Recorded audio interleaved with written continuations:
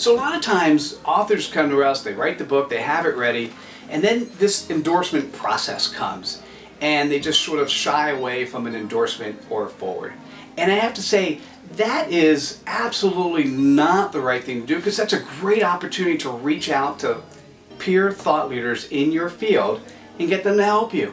So it is important, once the book is done, to make friends actually along the way of writing. Make friends with the thought leaders in the field, approach them, and at some point in time when the book is done or mostly done, ask them for a foreword for the book or ask them for the endorsement for the book, and it'll be so valuable for you. I often think that writing a book, the journey of writing the book and getting the endorsements, can be more important than the book itself.